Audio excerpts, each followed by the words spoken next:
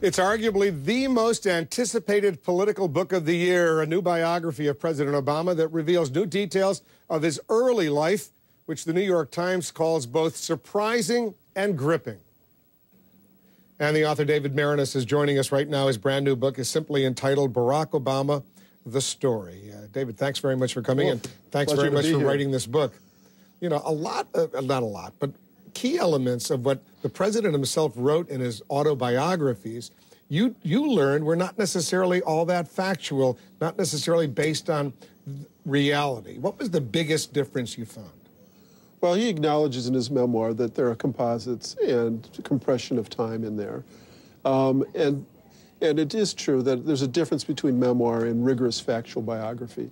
I would say that what he was doing was trying to put everything through the lens of race, so that he creates characters somewhat built on real people that I found, but sometimes the real person was white when he was making them black or vice versa. And it was all sort of for one purpose in mind in his memoir, which was to write about his self-identity. And my purpose is far different. Any biographer is trying to just get the real story. So I wasn't doing it to fact-check or vet in that superficial political sense. I was just trying to get the story right. If there were any doubt where he was born, you put that to rest. You studied that pretty closely, right? I don't think any serious biographer ever had any doubt, but the accumulation of documents is pretty overwhelming, as well as interviews with people who were in the hospital scene that week and were passing along the word of this oddity that Stanley had a baby. That's the first name of Barack Obama's mother. Furthermore, there were INS documents of Barack Obama Sr., who was on a visa from Kenya and was sort of problematic for the INS. They were watching him every day. So I have the documents of the INS reporting where he was during the period before, during, and after that birth. So what do you say to all these birthers out there, whether Donald Trump or others, who still don't believe he was born in Honolulu? I don't know what you can say. I mean, there must be some other... I sort of, on one hand, don't want to deal with it anymore, but on the other hand, I'm curious, what drives them? Why do they want to believe this fantasy? And if you look at polls, there's still an element out there who insists he's really secretly a Muslim. Well, that part I found to be particularly delicious in doing the reporting of the Obamas in Kenya. Their rise, his grandfather, it's true, converted to Islam, although he did not practice it very devoutly. But when you study the rise of the Obamas in Kenya, it was conservative evangelical Christians who were responsible for their rise all along the way. The Seventh-day Adventists came out to Western Kenya, to the Luo tribe, and taught them English. Barack Obama's father was educated at an Anglican school and then was basically mentored by a woman who came to Kenya from the United States to spread the gospel and teach literacy. She's the one who brought him to the United States. So it had nothing to do with Muslims. Yeah, and one of the most compelling parts of the book, and it's a sad story, is you believe that the president was actually better off not really knowing or having a life with his father. You know, that's a difficult thing for me to say, but as trying to be an objective observer, historian, I think that's true. That Why? Tell her. Because his father was abusive. And he wasn't with Obama's mother for more than a couple of months, but the next woman he married, another American, told me gruesome stories about being beaten by him physically with his hands, had a knife to her throat.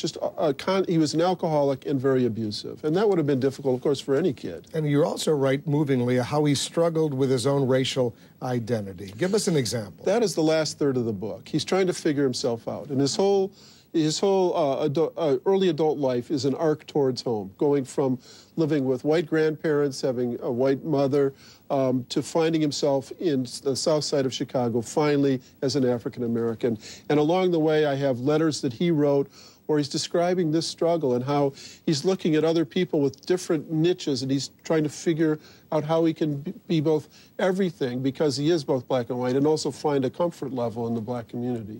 You know, you've also written a great biography of Bill Clinton, now a great biography of Barack Obama. Two presidents, two guys who grew up really without a father. Yes. But emerged very different in terms of their social behavior. Bill Clinton, he could go schmooze, he could go socialize. He made everybody feel special. Yes. This president, very different. Why? Yeah, well, part of it is coming from Hawaii. There's a saying there, cool head made thing. He's sort of laid back and cool in that sense. He doesn't need people. He figured himself out. He worked.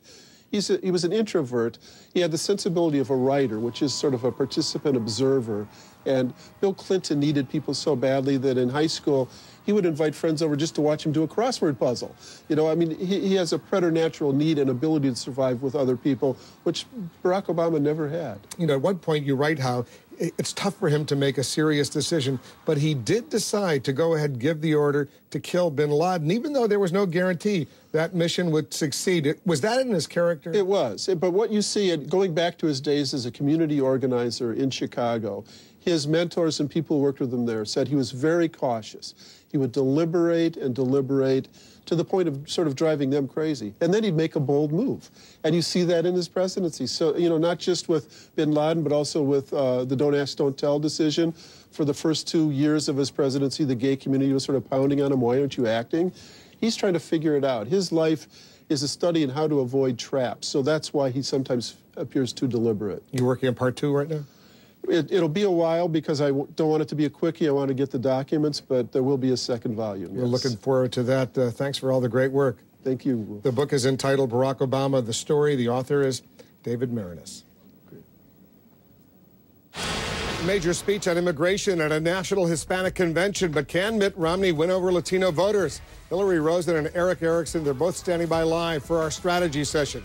And a potentially dangerous air leak from a government bioterror germ lab. We're learning new details. That's coming up at the top of the hour.